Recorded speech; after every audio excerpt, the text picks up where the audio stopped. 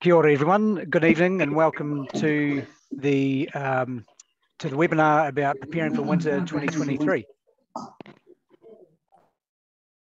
I'll just give another few moments just for some extra people to join in.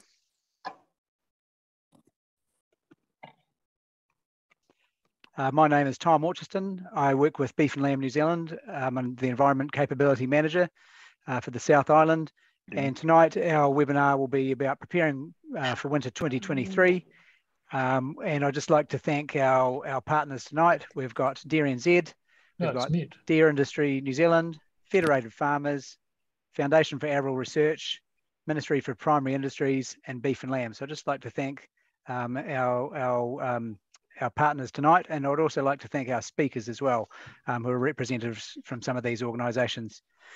So without further ado, we will start in. I'll just give you a brief overview of what we're going to be covering today. So we're going to have a little bit of a chat about the farmer's perspective and why we should prepare and plan for 2023 now. We're going to talk about the rules and regulations, animal welfare, paddock selection, which will include critical source areas and measuring slope. We're going to have some research updates. I'd also just like to draw your attention that we will be taking questions at the end. We will hold all the questions to the end, but as we're going through, if you're able to submit your questions into the chat, it would be great. If you haven't got the chat available, you can see there's a number up on the screen there, and you're welcome to text your questions to that number, which is 027 702 9832. I'll just say that again, 027 702 9832. So if you've got any questions, pop them into the chat or text them in, and we will cover those at the end. We're just going to run a poll, a very quick poll now. There's just 2 questions, and we're just interested in knowing whereabouts you're based, and also what your farm type is, or what your role is if you're potentially a rural contractor or a rural professional. So if you're able just to add that in now, that should be up on your screen. If you just select the answers that are appropriate for your situation, we'll just give that, I'll give another 20 or so seconds.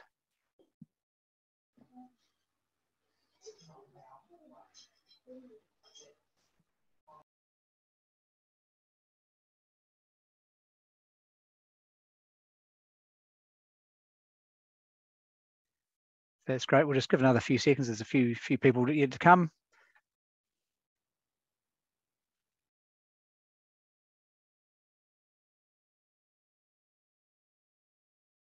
That's great. So I can see we've got a range of people from all over the country, right from the top of the North Island right through to Southland. So that's great. And we've got a good number of farmers in the room, which is great to see, and also some rural professionals as well. So thank you very much for that.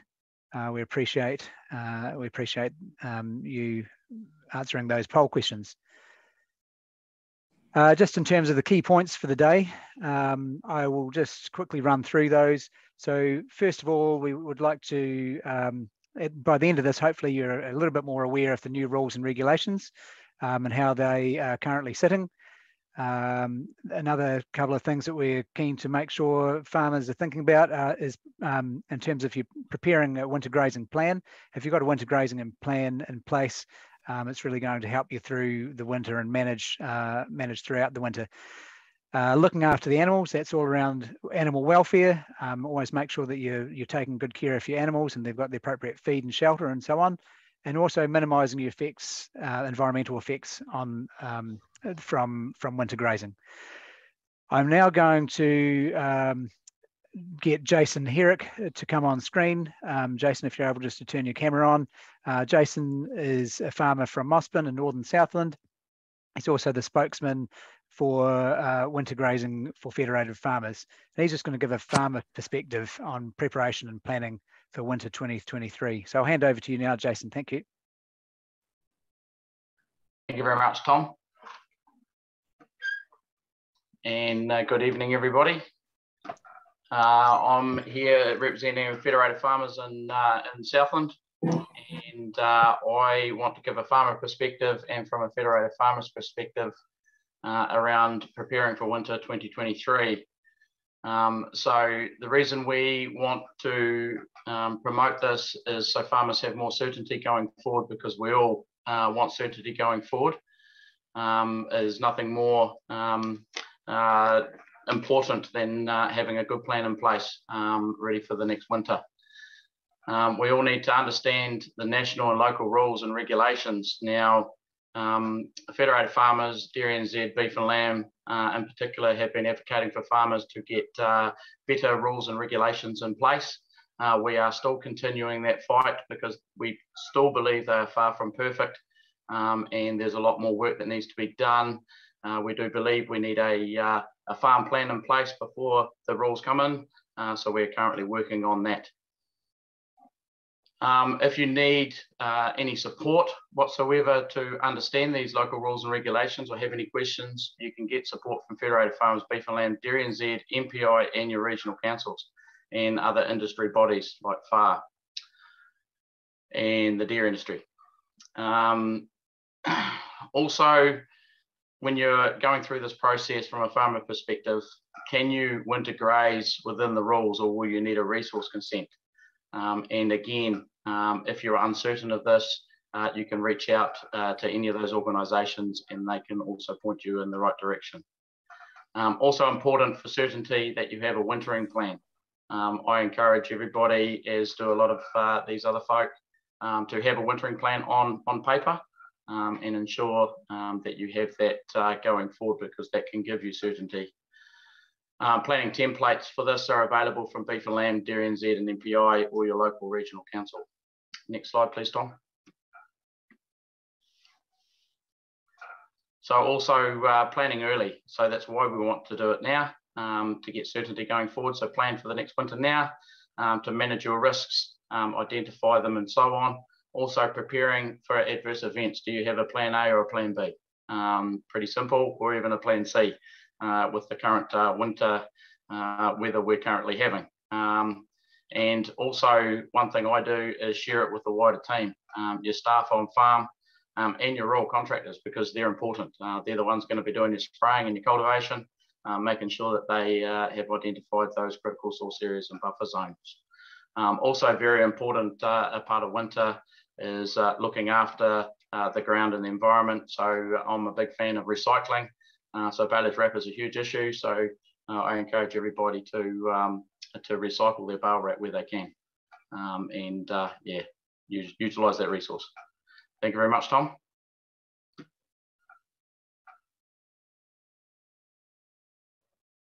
Great, thanks very much for that, Jason. Really appreciate you you giving your insights into that preparation for winter 2023. So thank you very much. I'm now going to get Heather McKay from Beef and Lamb New Zealand. She's the Environment Policy Manager, and Heather's going to give us a bit of a run through on the national rules and regulations in relation to winter grazing and where they currently sit. So I'll hand over to you now, Heather. Great, thanks Tom, and good evening everybody.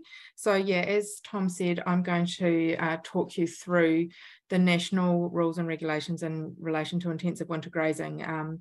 And to sort of set the scene for this, you know, we're all aware that the National Environmental Standard for Fresh Water introduced these regulations a couple of years ago, and they've been through, I guess, a couple of iterations with the changes that have happened.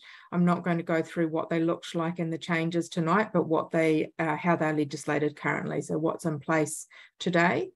The other thing to note at the start here is that regional councils may have additional rules in their plans. So I'm just talking through the national regulations tonight, but just to always remind everybody to check their own regional district council and make sure you're aware of the rules in your region. Next slide, please, Tom. So it'd be useful to start off with some definitions. There's a lot of definitions in the regulations, but I'm just going to go with two pretty key ones tonight so that we're very clear what we're talking about. So the first is around what is intensive winter grazing in the context of these regulations. And it's around the grazing of livestock on an annual forage crop. So important there, it's about annual forage crops that are being grazed directly by livestock, not something that's being harvested and fed elsewhere. and also at any time in the period between the 1st of May and the 30th of September of that year. So there's a defined period in which these regulations apply. The second part that's really important is understanding what is an annual forage crop. And again, it means a crop that's grazed in the place where it is grown, but importantly, it doesn't include pasture or any crop for arable or horticultural land use. And in the context of what we're talking about, just understanding that pasture is not included is quite important. Next slide. In terms of the application of the regulations, so for farms where winter grazing has been occurring for some time, the regulations apply to land on the farm that's been used for intensive winter grazing during the period from June 2014 to June 2019, and this is referred to as the reference period throughout the legislation or the regulations.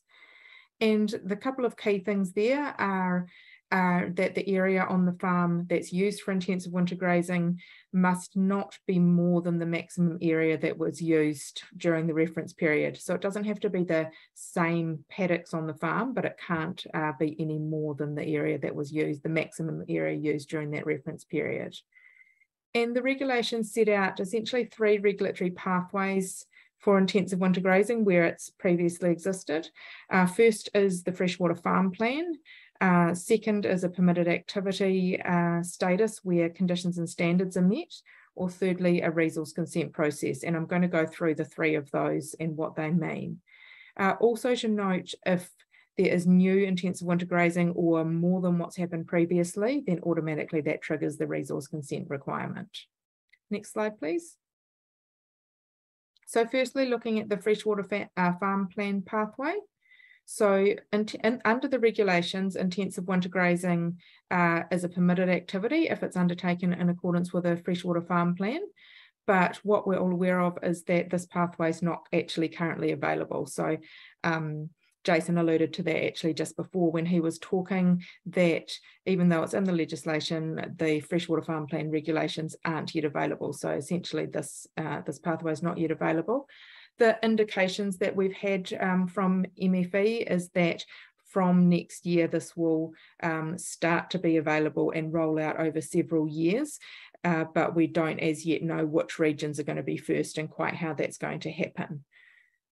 So moving on from that, currently all other conditions or standards must be met for intensive winter grazing to be a permitted activity. So if we go to the next slide, please, and we'll look at what those are.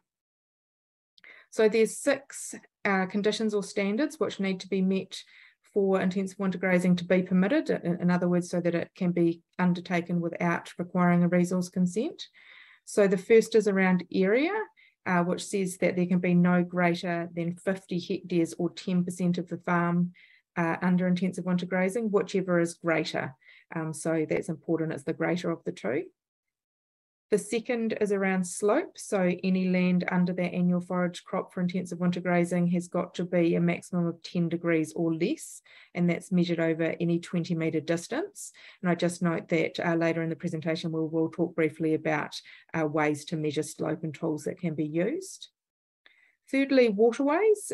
So livestock must be kept at least 5 metres away from the bed of any waterway, so any river, lake, wetland or drain, and that's regardless of whether there's water in that water body at the time or not.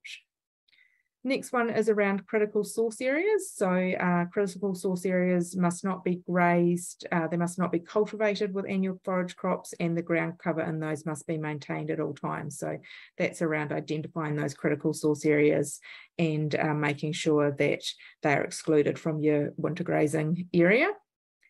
Pugging, so yeah, this is one that definitely did change, but now pugging is around all reasonably practical steps have got to be taken to minimise adverse effects on freshwater from pugging. So that's around kind of management as the intensive winter grazing progresses. And then the final one is around ground cover. So vegetated ground cover has got to be established as soon as practicable after the grazing of the winter crop is completed.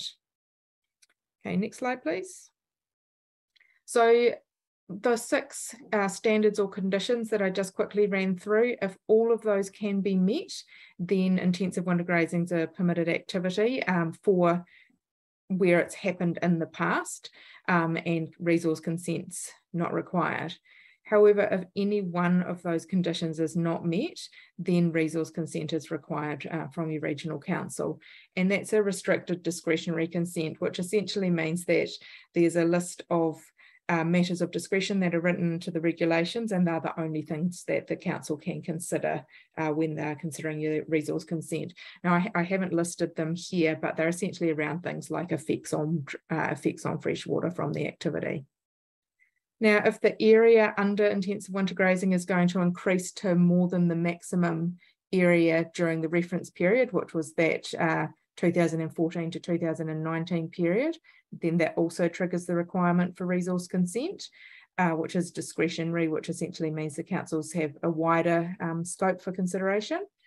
And then also if there's going to be any new intensive winter grazing activity on a farm where it hasn't previously occurred, then consent is required. Did just want to note that those increase in area or new area rules are set to be revoked by 31st of December 2024. And the reasoning behind that is that's the date by which all the regions have to have their updated fresh or new freshwater plans and policies notified. And I guess the assumption is that regions can make their decisions about what they include there. Next slide, please, Tom. So the resource consent process, if you do need a resource consent or think that you might need a resource consent, really encourage you to talk to the regional council early in the process and take guidance from them. Many of the regional councils are starting to develop specific intensive winter grazing consent application forms. So find out if a particular form exists and complete that form. The process will take 20 working days from the time of application, just noting that it can stop if a council requires further information or any written approvals for the application. And I'll just note that provided that the intensive winter grazing is well managed and manages effects well, then it's likely that consent would be granted with conditions that the council can impose and monitor. So I've just put a resource there that you can link to with a bit more information as well. And next slide, please. And just, I guess, a couple of final comments from me. Just remembering, like I said at the start, that your regional council might have additional rules to consider, and talking to them early will be helpful in that process.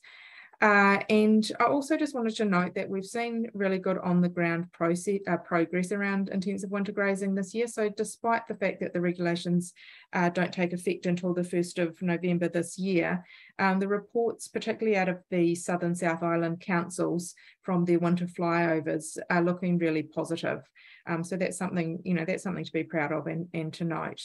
And also just echoing what Jason mentioned at the start is that, these changes are currently legislated, but because the freshwater farm plan rules are not available for use as yet, we're really not happy with that and are looking to how we can continue to push back against everything kicking in prior to that freshwater farm planning process or a useful alternative being available. So I'll just hand back over to you, Tom. Great, thank you so much, Heather, for providing a really good summary of where the rules and regulations at that national level currently are. And I think it's good to make sure that we remember that there might be local and regional differences. So it's important to make sure that that people are thinking about that and getting in touch with their local regional councils where appropriate. So thank you, Heather. Our next speaker is Tony Paku. Tony is the team leader for animal welfare and NAIT compliance with Ministry for Primary Industries. So I'll just hand over to you now, Tony, and you can give us a bit of an update on the MPI perspective and animal welfare. Tēnā koutou, my name is Tony Paku, and as I said, largely my discussion has a very Southland Otago kind of a flavour as a result of some of the work and stuff we've been doing down here for the last 4 seasons. The first thing I'd say to the group is that winter grazing is not just a Southland thing. However, some information that came onto line about 4 years ago created the emphasis to actually start a group and to run some work into intensive winter grazing in the Otago Southland area, and largely had oversight from the Minister. Some of the things that we started off with was actually engaging with our stakeholders, and so it's not only the beef and lambs and the DairyNZs and all of our other major stakeholder bodies. We actually started a lot closer to the ground level, meeting with farmer groups, going to farmer focus days, and then trying to get some understanding and to try and build a bit of a relationship in relation to what intensive winter grazing is about. And I guess some of the things that we were wanting to do as part of our compliance sort of work over this stuff. Just so that you're clear, the animal welfare component of the MPI compliance, we're one of 4 sectors. So there's people that look at the people component of it. There's other things that look at the policies and the guidelines. There's also stuff that looks into the science. So when you're dealing with us, you know, we are just simply there just for the welfare concerns for the animal. Probably the most important thing in terms of the use of experts is that actually you guys are the experts on the property. You know your animals, you know your farms, and so all of these things that have been wrapped around the intensive winter grazing work, like having you know, winter plans that have been recorded, making sure that we've got back fences, making sure we've got using portable troughs and stuff when we can, is all sort of part that's sort of grown with us. Tom, next slide, please. So what we kind of did down here is that we actually created 2 sorts of inspections. So a lot of them in the early parts of it were proactive inspections. This stuff involved us going out on farm. Some of the things that we were seeing were, you know, making sure that guys have winter plans and that stuff was clearly commutable to across all staff members. We've seen real huge gains in that area where a lot of the plans and stuff we're seeing now are actually digitised. They're actually on walls. They've been laminated. They fixed the tables and stuff in the smoke room and all that sort of thing. So quite a long way from where we started 4 seasons ago. A big drive for us has actually been getting people to tell their staff exactly what was going on, just so that if there was any opportunity for the owner or the person in charge to not be on farm, that everybody knew what was sort of going on. And a small component actually has been looking at the NAIT requirements of you know, your stock in terms of the movements required, especially for our dairy cattle and things like that too. Just in relation to the reactive jobs, so a lot of our jobs come through calls that are put through to our call centre, and then we actually go out and work these jobs and work out what's going on. A lot of these things are from people driving past the road, so it's actually a lot of that visual kind of aspect where a lot of the early days, those were the sorts of things that people were seeing. They'd seen animal, they said mud, and all of a sudden it's animals and mud. The visual aspect has actually been probably the most contentious issue. Because quite often, well, actually what I've learned over the last few years is that when you see an animal of mud, there's actually quite a lot of things that we're taking into consideration now that we've probably learned as our work has sort of gone on through. So when we're looking at a break, we're not worried just about what's happening at the feed face. We're looking at 3 days before, we're looking to see what's going on. We're looking to see what sort of areas are there where animals have potentially been lying down. We're looking to see whether or not people have got back fencing for argument's sake. So yeah, the whole reactive thing is actually us still working with the farmers and looking through. And a lot of the jobs that have come through, especially this year, have actually shown that, you know, this year has been an absolutely cracker year for as far as we've been concerned. This time last year, we had 104 jobs that we'd done from a reactive point of view. This year, we've had 57 jobs in total that we've done, with about 45 of those jobs actually being proactive jobs. Look, the weather hasn't been fancy down here in Southland, but certainly everything that's gone in and everything that I've seen, because I've said every year it's been an incremental change, but this year has actually been through the roof in terms of how well guys have actually prepared, how the farms have been set up, and more notably, we've seen a lot more sort of grass-fed sort of situations. So look, we're really pleased with how the season is going on down south. Last one, thanks, Tom. I think the main thing for us is that the Winter Grazing Advisory Group set out 7 recommendations, and all of this is actually information in the link that you see below. The key things when we're looking at when we come on farm is that actually, you know, you're all prepared for all weather conditions. That's having that plan A, plan B, plan C's and so on. We're looking to make sure that the animals have got early access and acceptable drinking water. We're looking to ensure that the animals and stuff can lie down comfortably, and plenty of signs of that with the bowls and things that we've seen a lot of this year has been great. But probably one of the more important things is just ensuring that any animals and stuff that are, you know, they're giving birth on the pads or in your feeding areas are actually taken away from those areas as soon as possible. So just that resource, that link that you see down the bottom there. If you wanted to know a little bit more about this, then you can find all your information there. Thanks, Tom. Great, thank you very much, Tony. Really appreciate you giving that MPI perspective there. So thank you very much. And I think, yeah, it's going to be really important that people making sure that they look after their animals, make sure they've got the appropriate feed, shelter, water, and doing what they can to reduce that mud, which obviously at this time of year is going to be a really hard thing to do. I'm going to introduce our next speaker now. We've got Justin Kitto. He's the DairyNZ lead advisor. And Justin's going to talk to us about some of the considerations around paddock selection. So Justin, I will hand over to you. Thank you, Tom. So yeah, that's some positive stuff coming out of both Heather and Tony. And now, given we're moving into that crop establishment part of the season, now's a critical time to start thinking about paddock selection and how we set ourselves up so we keep getting that positive feedback.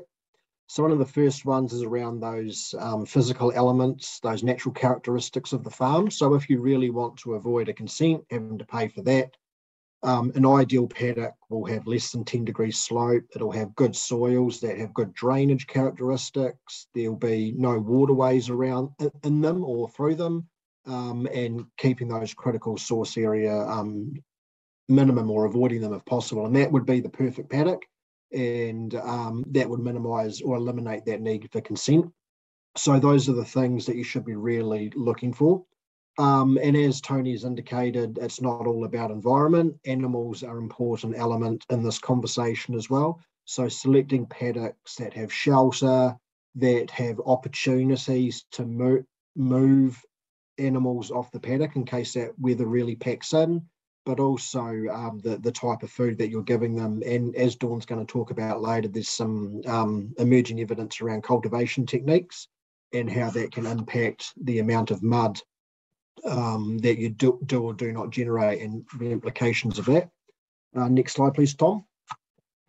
So one of the things that we're starting to get a few questions around is how do you measure slope? So Ministry for Environment is not going to be producing any maps or anything like that around slope. So it's up to individuals to figure out if they're above or below the 10 degree slope. So one of the easy techniques that you can use today is download an app on your phone. There's you can search for inclinometer, angle meters, level apps, things like that. They're all available for free, and they're reasonably effective to a high degree. And just remember, it's 10 degrees over a 20-meter length. So a good way, I was using it the other day and I was lining up fence lines and tree lines, things like that, trying to get an appreciation of what the slope is. But if you really want to get into it, a couple of standards, 20 metres apart, tie some rope off and use that angle meter and you'll be good to go. But also tractors have inclinometers in them and things like that. So they're the sorts of tools that are freely available today to help you make that decision. Next slide, please, Tom. The other part of the rules, which is a lot more subjective and a bit more tricky, is these things called critical source areas. And they do tend to stick out a lot more after a lot of rain, which we've been recently having. So critical source areas, the landscape features such as swales or gullies. They are depressions in the landscape where water accumulates. And when that water accumulates and it starts running off, it can take contaminants with it. So they're quite a significant source of contaminant. And ideally, we want to be leaving these uncultivated and ungrazed through that winter period to really reduce that risk of contaminant loss. But the other thing is to really understand that the farm team knows why you're doing it and that these features have been left alone for a reason. You know, you might be doing a wonderful job leaving it ungrazed, uncultivated, but then when tractors get driven up and down it or mobs of animals get moved through it and it turns into a bit of a boggy mess, it sort of defeats the purpose. So it's really important to make the team aware of why you're doing it. Next slide, please, Tom. And we've just got some examples of what these features are in case you're unsure of them. So here we've got an example and you can quite clearly see that there's water on the bottom of it. And that's the sort of part of the paddock we're wanting to protect. Next slide, please, Tom. And here's another example of perhaps a bit more benign. But again, that's the type of area you want to be leaving alone, and informing the tractor drivers and the spray contractors that you want these parts of the paddock left alone, even if they do bisect a paddock. And here goes a slightly more extreme example of what a critical source area looks like. Next slide, please, Tom. The other rule is around buffers. So a minimum of a 5 metre buffer around all waterways, and that does include drains. That doesn't mean your permanent fence has to be set back that far. It's just a temporary fence will be sufficient. And again, those parts of the paddock, that 5 metre buffer has to be maintained intact the whole season. Otherwise, if it's grazed, it defeats the purpose. Tom, next slide. And here goes some other considerations. These, apart from the resowing and catch crops, these are some extra things that you can do that are considered good practice. So things like back fencing, where you place your water troughs, using portable water troughs, where you put your supplementary feed, keep them out of those critical source areas, those swales, because they're prone to getting a bit muddy, which we don't want to see. And again, resowing and the potential use of catch crops if they're applicable to your soil conditions. And as Tony indicated earlier, that's not just about the environment. Animal care is very important as well. It's equally important.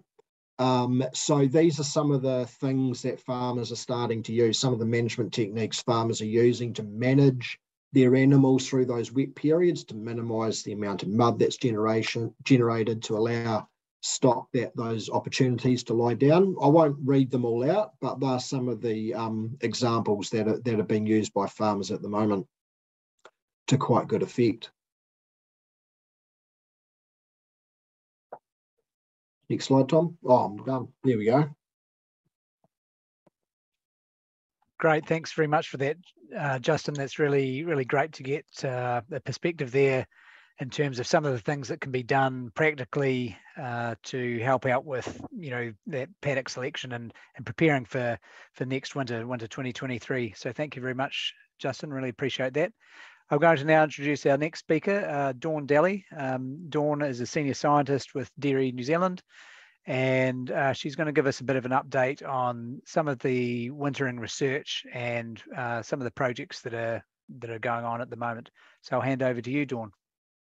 Thanks, Tom. As Tom said, I'm just going to briefly cover 3 research projects that are either in progress at the moment or have been recently completed, and that have the results of which have implications in terms of how we need to be setting up our crop paddock. So the first one is being run by Ag Research and funded by Ministry for Primary Industries, and it's looking at determining the effectiveness of strategic grazing around those critical source areas on water quality. So this is a similar project to the one that was done at Telford with dairy cows a number of years ago. We're looking at the impact of, in this case, sheep grazing on those soil physical properties, and it's a paired catchment study. So looking at what is the reduction in nutrient loss if we keep animals out of those critical source areas. Next slide, thanks, Tom. So as I mentioned, some of the research is still ongoing, and this is one of the projects that's in its 3rd year. So they're just completing the 3rd year of measurements as like right now. So only preliminary data at the moment, but what they are able to say is that critical source area management is definitely helping to reduce the contaminant yields, and hopefully within the next 6 months or so, they'll, with this year's data, be able to quantify just by how much that is able to be achieved. The other thing that they have observed is that the majority of the runoff and the contaminant losses are actually occurring after the grazing, and that's due to the loss of the vegetative cover and the soil treading damage. Even with sheep, we're seeing that increase in contaminant loss. In terms of the implications for setting up for winter 2023, as has already been outlined, needing to be avoiding cultivating those critical source areas and establishing them in crop. And then when it comes to grazing them, keeping the animals and the tractors out of them, so protecting that area. Given that a lot of the loss occurs after the grazing, looking at replanting that paddock as soon as possible. So if there are opportunities, even if it's in some paddocks on the farm, to look at catch crops going in, then thinking about that and setting up for winter. And I guess one of the risk areas is those critical source areas when you come to replanting them back in pasture after that winter period. So looking at ways to minimise any soil or nutrient loss during that replanting time. Thanks, Tom. The next research was some research that was done in conjunction with AgResearch at the Southern Dairy Hub in winter 2020. And this was really looking at assessing soil conditions for better welfare outcomes for dairy cattle. And so what we were looking at was trying to identify some simple indicators that farmers could be using to assess when the paddock conditions were getting to a point that they were starting to impact on welfare. So using things like the gumboot score, the proportion of the paddock with surface pooling, pugging depth, and also soil moisture. And we were using a couple of different behaviour devices to assess the lying time of the animals. Thanks, Tom. So what did we see with this research? So two graphs here. The top graph, the blue bars in the top graph are the rainfall events through the study. So it was a 31-day study. You can see that we did have probably about 80% of the days that we did have rainfall events, ranging from less than 1 millimetre up to 12 millimetres. In the bottom graph is the average lying time of the animals either on fodder beet, which is the solid line, or kale. So you can see that wobbling along around between sort of 8 and 12 hours. But at day 10, where we had that 4 millimetre rainfall event, you can see that there is a drop off in lying time in both of those treatments. However, when we get to day 17, when there's been an accumulation of rain over that week period, we can see a significant drop in the lying time. So that's indicating that once those soils are saturated, it doesn't take much rain to really change those lying conditions and impact animal welfare. Thanks, Tom. So when we looked at all of the measurements that we took, there was lots of interacting factors, but in terms of what affected lying time the most, it was actually the surface pooling on the paddock, and that was very closely linked to the rainfall. Thanks, Tom. The other thing that we observed was that with our measurements, the area closest to the feed face remained the driest, even in really wet conditions. So when we're setting up our paddocks, need to think about protecting this area during those weather events. And you can see in the photo on the right-hand side, the pugging in that paddock is not particularly deep, but we've got significant surface pooling, and the animals are either standing or lying on that drier ground that has been the feed that's been offered that day. Thanks, Tom. So in terms of the implications of this research for paddock selection and establishment, really encourage farmers to be thinking about matching the stock class and crop type to individual paddocks to minimise that soil damage and water pooling. So most farms will have a range of soil types, so thinking about what crop type and the yield of that is best matched to those individual paddocks. As was mentioned by Justin, there's a number of different ways that we can establish crops. So thinking about, are there minimum till options that could be used to help maintain the soil structure, and consider the grazing direction when planting the crop. And especially if rows are being used to allocate bulb crops. So thinking about where the prevailing weather is coming from and where do we want our long rows of crop to be able to provide the best conditions. And the other thing is identifying those contingency options for each paddock. Thanks, Tom. Can we go back one, please? And just in terms of contingency planning, what we're seeing quite a lot of emerging recently is these breakout zones within crop paddocks. So these are grass strips that are left behind that are utilised during those adverse weather events. So in terms of setting up the paddocks, we need to be thinking about that right at the start before the spray contractor comes in. So they need to be not sprayed out or cultivated. We need to be thinking about how they're going to be managed prior to that winter period. So thinking about, because they are a larger area, how we're going to get in and harvest the pasture in them, making sure we can still access to spray the crop, and then how are the animals going to be able to access those areas during grazing. And the other thing is in terms of just the location within the paddock, avoiding any lower lying areas or critical source areas. And if there's the opportunity to put these in the drier, more sheltered areas, then that's definitely preferable. Thanks, Tom. And so the last study that I'm going to talk about was the Hedgehope-Makarewa catchment study. So it was a cross-sector pilot study funded by Thriving Southland. And this was the group looking to see whether minimum till establishment could provide better soil conditions during winter grazing. So there were 11 farms across Southland, so a mix of dairy grazing and sheep and beef farms, and there was also a study at the Southern Dairy Hub. As I mentioned, it is a pilot study, and we did measure a number of different soil and crop conditions, both pre and post grazing, and got lots of really good intel from the farmers involved as well. Next slide, thanks, Tom. So in terms of the key observations, it wasn't a replicated study, but some of the learnings that we had were around the minimum till establishment. Really important to think about the paddock history in terms of successful establishment. So is it a badly pugged paddock? Has it been used as a springer paddock? Because that will affect the conditions during sowing. The other thing is those soil conditions during sowing. So because you want to get that good soil seed contact, because we haven't got a really fine seed bed, making sure that it's not too wet or too dry when the crop is planted, and thinking about the timing of spraying. And because we haven't buried the weeds or the pests, there is increased weed and pest pressure. So being really timely with any sprays. Interestingly, with the minimum till established crops at the Southern Dairy Hub, we did measure less pugging damage, but on our soil type, we actually got increased risk of surface pooling.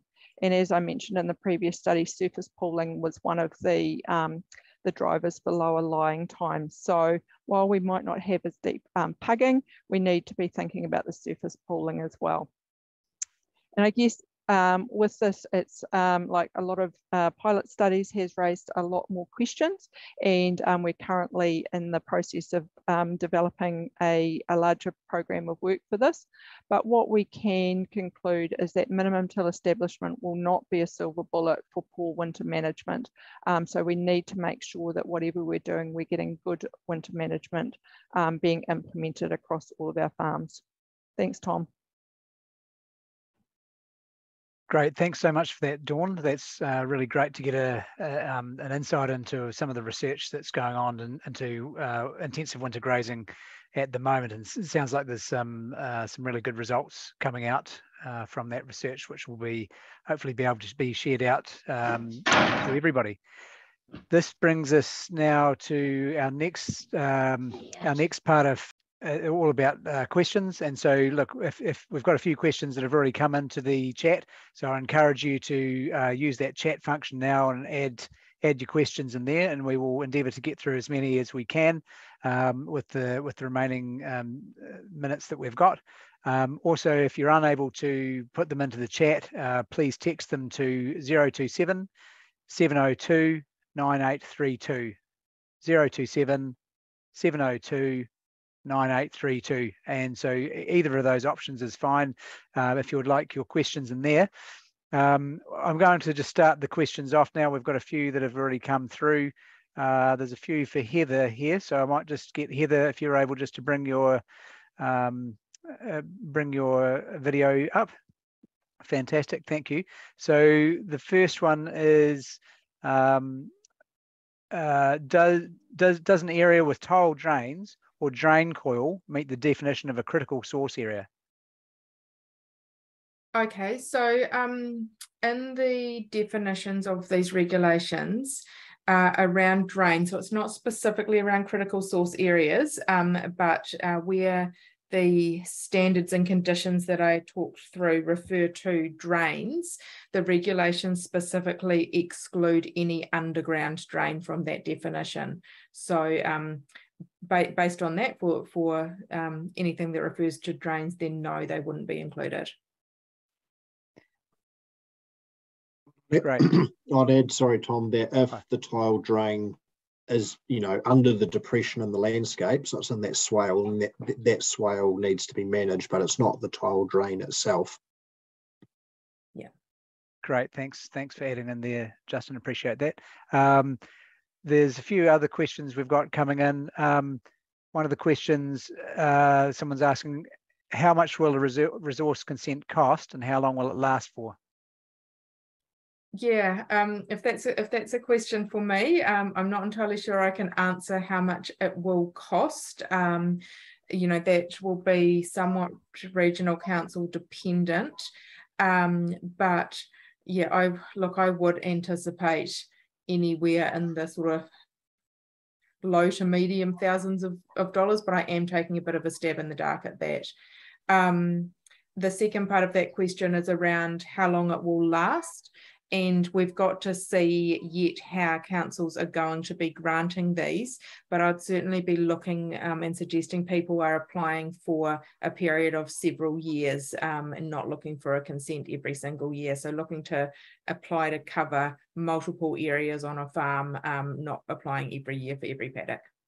Great. I see Jason is on screen there. Jason, were you wanting to add something in there?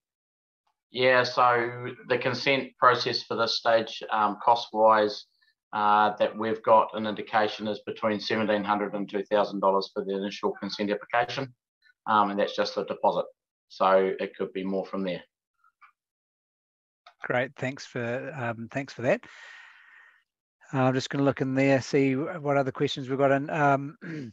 Here's another one for you, Heather, or potentially for you, Heather, or maybe Justin. Is intensive winter grazing only stock grazed behind a wire? Well, intensive winter grazing, I'll see if Justin's got anything to add to this, but intensive winter grazing, if we look at the definition, it's around the grazing of annual forage crops. So I guess the size of your break doesn't necessarily matter. It's that definition around is it an annual forage crop? Sure. Okay. Thank you. And there's another one here.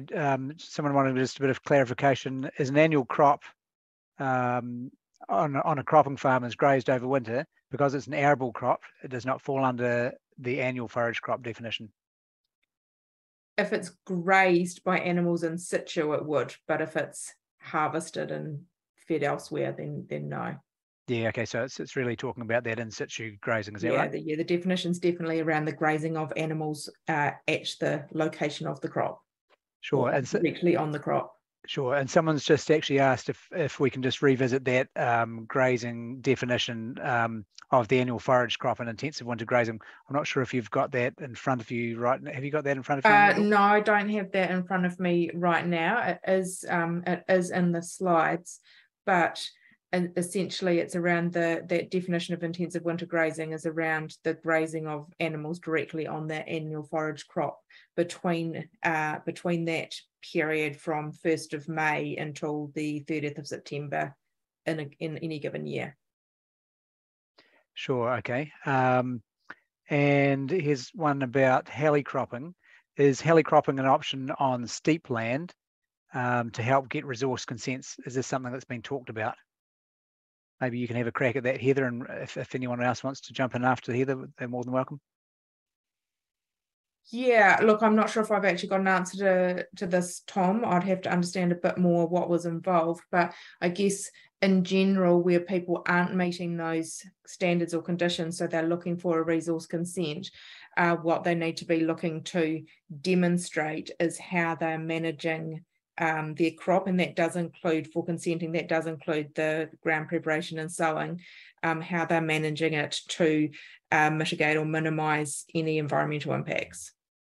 Sure, and I guess in terms of you know, that preparation and not having that cultivation phase or traditional cultivation phase might help in that. Jason, you've jumped in there. Do you want to contribute in? Yeah, I think that question can be answered by contacting your regional council, because every regional council have a different definition of what is entailed in that. So to answer the question, I would be contacting your regional council on that one. Yep, great advice, and because there will be regional differences between different councils, so good advice there. Another one here: can you use the same paddock for intensive winter grazing every year if you sow a cover crop after grazing?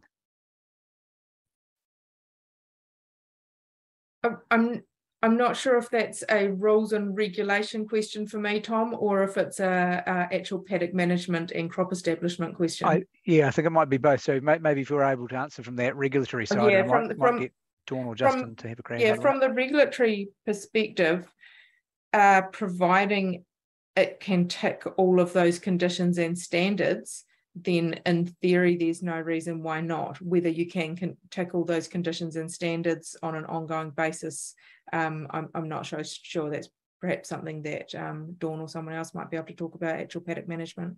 Sure. Dawn, do you want to jump in there? I'm not sure that I do want to jump in, but I will. I guess, yeah, so probably the downside of that would be from an agronomic perspective. And could you continue to achieve the yields that you needed for your feed budget? And I guess the risk of ongoing or more soil damage, and also pests and diseases. So yeah, that would probably be the only thing that I'd say in terms of cropping year on year in the same paddock. Okay, great, thank you. Here's one for Justin, or potentially for Justin. Is the slope the steepest part of a paddock, the average part of a paddock, or the flattest part? The slope rule is the maximum, so a maximum of 10 degrees over any 20 metre length. But it doesn't, if any part of the paddock is over 10 degrees, it doesn't rule out the entire paddock. So if there are paddocks that are parts of the paddock that are less than 10 degrees, you can use those parts of the paddock. It's only those that are steeper than 10 degrees over a 20 metre length where you'll need to come in for a consent. Sure. So just to be clear, that's that average slope over that 20 metre length. Maximum. Maximum. Okay. Yeah. Great. Did anyone else want to contribute into that question? So I guess I would just make the comment. So it's almost like we're treating that area over the 10 degrees like a critical source area. So you would have to stay out of that in terms of cultivating and grazing. But as Justin said, the rest of the paddock, if it was less than 10 degrees, could still be cropped. Sure. Okay. Thank you. Dawn, I might get you to seeing as you're on there. I'll get you to have a crack at this one, and also Heather might get you to tune in there too. If using a multi-species crop that has annuals and perennials, does this still meet the definition of an annual forage crop? I'm not sure that I can answer that one. I might pass over to Heather. She's probably got more knowledge in that area. Okay, Heather.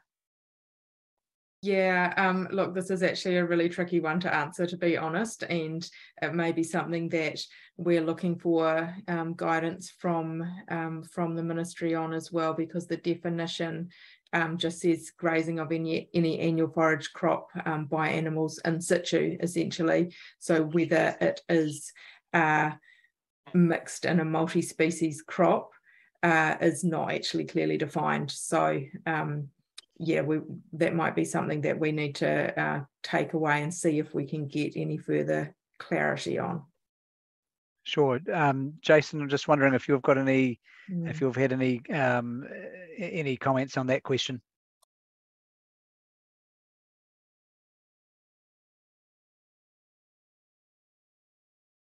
Oh, sorry. No, I think Heather's covered it quite well in that, Tom, to be honest. Yeah, okay. All right. Yeah, there's not, the rules quite clearly state in the definition around forage crops. Yeah, okay, great, thank you. Now I'm just looking at the time there. We've got another few minutes left, so we've probably got time for a few more questions. The definition of an annual forage with the annual forage crop, can a multi-graze crop be considered an annual crop? Oh, sorry, we've already covered that one. Sorry, we've got that in there twice. We've got another couple of questions down here. Here's one for Tony. Tony, what does MPI do when they come on farm, and what are they mainly looking for? Yeah, so look, we follow a pretty prescriptive inspection assessment, and we've actually shared that with industry. So all of our industry partners, Beef+Lamb, Fonterra, DairyNZ, and also Fed Farmers, as well as all of our local milk providers. And I'm only really speaking from a Southland point of view. So look, it should be of no surprise to any of our farmers on there. The main things actually is to try and get a bit of a feel for what's happening on the farm at that present time, because the day that we're there is just really a snapshot of what's actually occurred over the wintering season to date. Look, as we said before, look, we're looking at the water, we're looking at the food and what's been available to the animals. We're looking for dry areas where they can actually lie down. We're having discussions with the farmer or the person in charge of the animals in relation to what's going on, the actual plan for the season. We're looking for, in the dairy industry, for example, calving dates and things like that, and what the farmers and stuff plans are. So it's not just a one type thing that we're looking at an all-encompassing kind of inspection on the farm and the information as it relates to your farm on the day.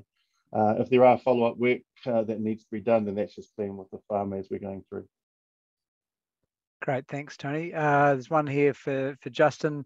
What ideas have you got about how to best manage stock around critical source areas? I'll happily open it up to other people that got better ideas than me, but I think that the easiest one straight off the bat would be just to have a temporary fence around that swale. But yeah, there's bound to be better ideas than what I've got, so I'm keen to hear them as well. Sure. Has any of the panel got anything else they want to comment on that one?